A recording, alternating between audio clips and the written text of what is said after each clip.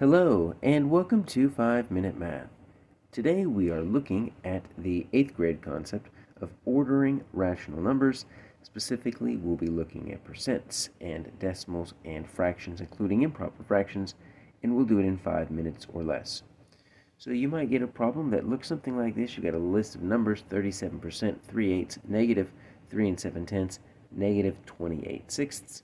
And you need to put this in order from, let's just pick least to greatest. Well, if you ever need to do anything like that, you need to make them all the same type of number. So I always suggest seeing if you can get them all to decimal. Because if we needed to get them to all to percent in order to put them in greatest to least or least to greatest, you're going to have to get through decimal anyways, and changing them to fraction is troublesome because you have to get them to be the same denominator so you can adequately compare them. So let's get them all to decimal. And what we're going to do is we're going to use part of our board just for a workspace, but here let's just go ahead and do a little number line here, right? So we've got some negative numbers, so I'm just going to put 0 right there, and we've got the negative 3/7. That's already decimal, so let's start with 37%. So we just need to remember all the various ways that we can change numbers into percents.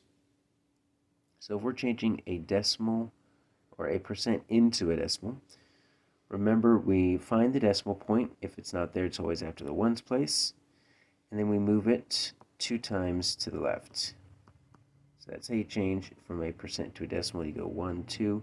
Remember, 100% is one whole, right? So 37% is going to be 0.37 or 37 hundredths. So that's pretty easy. So that's going to be obviously in the positive. So it's going to be these two that are going to be kind of difficult right here. So 3/8. You got 2 different options here. You might already know how to easily change this into a decimal. If not, you can always divide up. Right? Divide your denominator into your numerator. But you're going to have to divide several times here. There is a slightly easier way. I'll show you that in a second. So that's going to be 3. It's 24. 60, right? Extra 0. 7. 56. Still not there yet. Extra 0. There we go.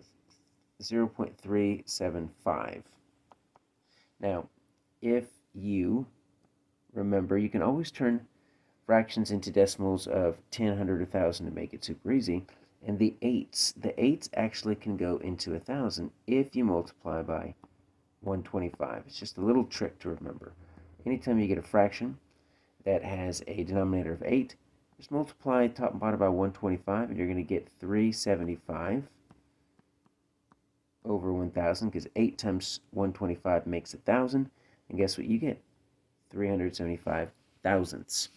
So really, the only one we've got left is this negative 28/6, right? So we've got 2 positives right here, so we can go ahead and just put super, super close. I'm going to make this the 0.37 or the 37%. Right next to it, just a little hair past it, is going to be your 3/8 or 0.375. But I don't know where to put the negatives yet until I get this negative 28/6. So I'm just going to divide my 6 into my 28. Right, so it's going to be an improper fraction. That's fine. That's going to go 4. Let's bring this right here. And so 6 goes into 40 almost 8 times. It's going to be 7 times, or actually that's going to be 6 times.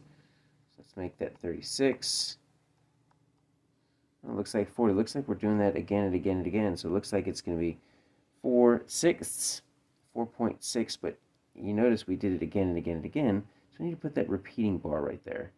So it's going to be negative 4.6 repeating. So now I can plot everything here. So I'm going to put, remember the negatives, the bigger the number is negative, the farther away it is from 0. So I'm going to put my negative 4.6 repeating out here. And then somewhere right around here, maybe I'll do my negative 3/7. And that's how we order numbers from least to greatest that are rational.